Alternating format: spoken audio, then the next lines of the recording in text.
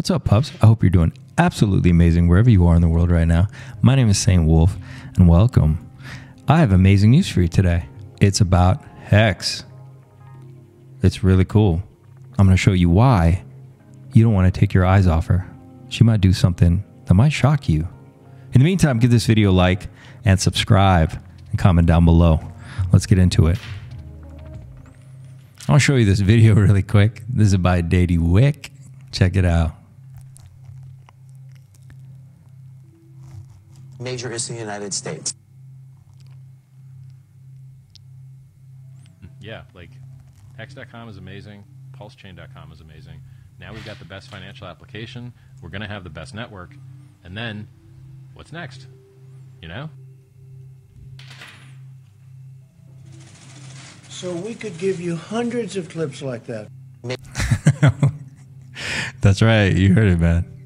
All right. So what's going on? Well, let me give you a few reasons. Okay. I want to show you, let me show you a couple metrics maybe you missed. Okay. Really quick. All right. We know what HEX is. Okay. Everybody knows. Okay. First of all, here's where we're at right now. Okay. We got stake days. This is on a website called Elastic Hex Vision. Okay. Now, today is May 6th, 2024. On May 17th, 2024, you have a massive stake expiring. Possibly one of the biggest ones we've ever seen. Okay. 5.52 billion HEX. Now, what's really cool is no matter what happens here, it's good. Okay. If this person restakes, it's good. If this person dumps, it's good, because after that, we're looking very, very beautiful. Let me show you why. Okay. Whichever one he does, A or B, if he restakes or if he sells, right? Because let me show you this first. Okay. So this is adoption since launch. Okay. And I want you to know something. We've been through absolute debauchery. Okay. It's just been tears. It's been a trail of tears. But you know what's interesting about this trail of tears?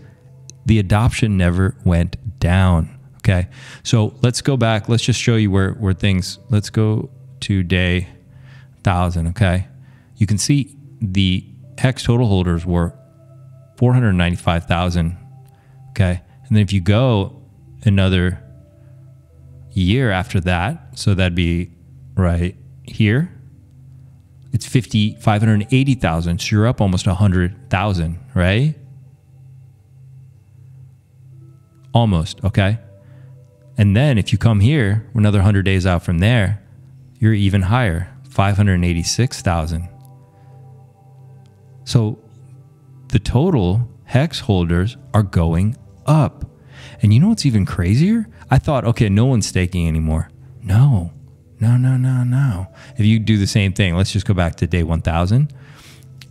Okay. If you go back to day 1,000, what do you see? What do you see? Okay. 134,000 stakers, total stakers, 107,000. Now let's go a year after that. 1 year later, 159,000 and 120,000 current. And guess what? The total stakers is going up. It looks like some people have, when their stake ended, they sold on the current stakers, but the total stakers went up, and the total holders, okay, is also going up. So people are buying HEX, of course. That's what smart money's doing. Okay, strong hands are buying right now. Okay, but the rest of everybody was dumping, selling, running away, crying under their bed. But strong hands, whales, smart money, future millionaires are buying. All right. This is amazing. And you guys have to understand that when ETH, if you look at this, well, ETH has been going up, sure, but ETH was launching projects non-stop. Okay. So you have to understand, we've gone into this limbo for a bit because there was a layer 1 that came out, and then an SEC lawsuit, and then we're in a damper. So what do you think is going to happen when the Heartman starts tweeting again, when he becomes very active and promoting, And HEX is his first project, and PulseChain is rocketing up, and we're now 5x SAC price, okay, which is nothing. Where do you think this price is going to be? What do you think is going to happen here? See what happened here at the beginning? See this? I think you're going to see another one of those. Okay, you're going to see all of a sudden slam, and it's going to slam up, and I wouldn't be surprised if it caught up right up to this ETH holder wave, because things move in fives, right? So I've noticed this in all things, whether you're doing statistics or whether you're doing population variances or stock markets or whatever. And the third wave is the largest wave. So you might think this was 1, 2, 3 is the biggest wave. And just looking at this, it makes a lot of sense. The activity, this could dramatically shoot right up to here, and then we go sideways again for a long time. And then the fifth wave is usually a smaller wave, okay? So the next wave up for HEX is going to be massive adoption, okay? Now, we'll come back to this. I want to show you one last thing, okay? And I think this shows it very well. Now, you see this is the ROI from launch. By the way, this and the last one were from Look Into HEX, which is Gerardo. I think he did Mintra.